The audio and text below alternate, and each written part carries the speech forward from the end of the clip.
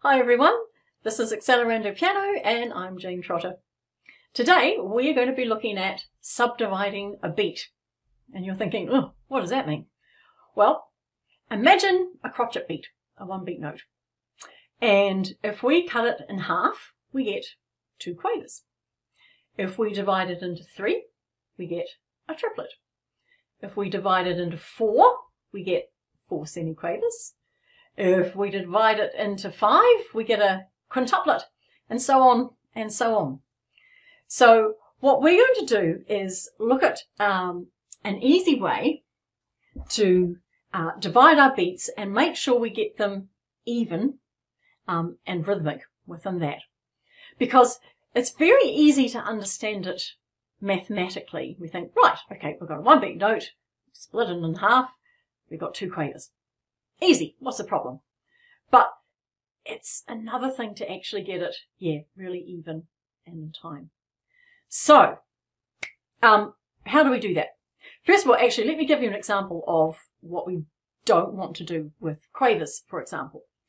Say if I play my beat here, and we get our quavers with my right hand. So you can hear they're nice and even. 1 and 2 and. But a lot of the time, you'll hear something like this. 1 and, 2 and, or 1 and 2 and it'll be quite uneven. Likewise with triplets, which can be even trickier. So if I get my beat going, and I'm going to divide it into 3, and we don't want to do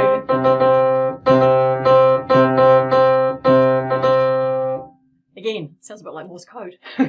So what we want to do is work out a way to get them really nice and steady. Actually, another thought, it's even trickier when you're going from, say, quavers into triplets, or from triplets into semiquavers, for example. So you might have something like this, get the beat going, and say I've got quavers, and then I want to go to triplets. To quavers, and I might do triplets again, semiquavers.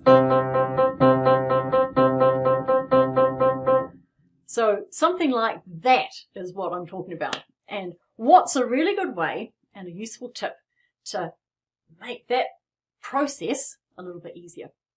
Well, it's words. Words are fantastic. Words are great. We're going to put words to those rhythms. And what I've worked out is this. Ta-da! This is my menagerie, if you like, of rhythms. So you can see for beat 1, hey, I have mouse. Beat 2, 2-syllable word, monkey. For beat 3, 3-syllable word, elephant. For beat 4, these are my semiquavers. This is my alligator. And for the next bar, I've got a quintuplet. And this is a hippopotamus. So a 5-syllable word. So how can we make up some exercises with those? First off, you could try just clapping the beat and saying the words. So let's go. Mouse, monkey, elephant, alligator, hippopotamus. So there I was actually clapping the syllables as well. So if I just clap my beat, and now I'll say the words. So go mouse, monkey, elephant, alligator, hippopotamus. Like that. Then, if you didn't want to clap, you could try it with a metronome.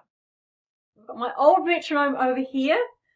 This puppy is about 40 years old. I've had it for decades and it's still going strong.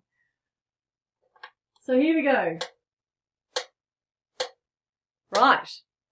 So I'm going to go mouse, monkey, elephant, alligator, hippopotamus.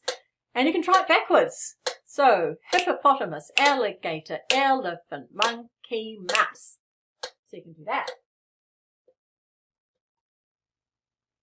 Then, why not do what I was doing before and have one hand playing your pulse, playing your beat, and having your other hand doing the subdivisions.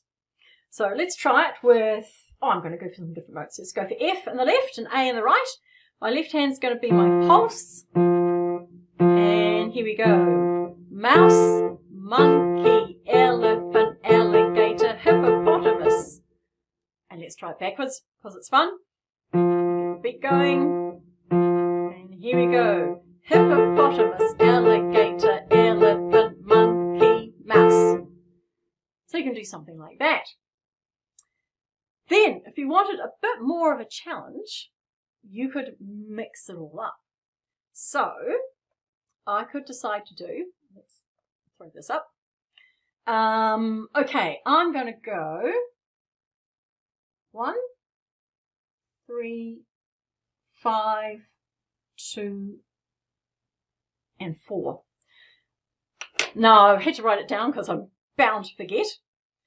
So that's going to be a mouse, an elephant, a hippopotamus, a monkey, and then an alligator. So here we go. I'm going to do my pulse with my left hand. All right. Mouse, elephant, hippopotamus, monkey, alligator.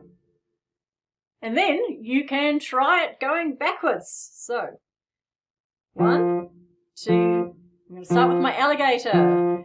Alligator, monkey, hippopotamus, elephant, mouse. All right. My little students really like this. It's a fun exercise and they like the animals lots. But you don't have to use animals. Whatever works for you. 2, 3, 4, 5 syllable words. You got it. One other thing you can try. I was doing my pulse with my left hand. Why not swap it over? So you can do the pulse with your right hand. Let's change some notes. Let's do a D sharp and a F sharp and a D. Here we go. So my pulse is my right hand. Here we go. Mouse, monkey, elephant, alligator, hippopotamus.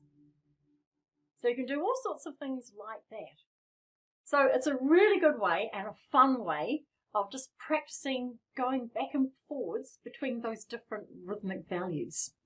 It might do your head in to start with, but try and keep it really even, those subdivisions very even, and keep your pulse super steady. So if it's tricky doing that, you can set the metronome going, or perhaps even as you're walking around, as you're pacing, you can keep that steady walking tread and say the words as you go. So all sorts of possibilities there. They're really fun. It's a fun way of doing it, so enjoy.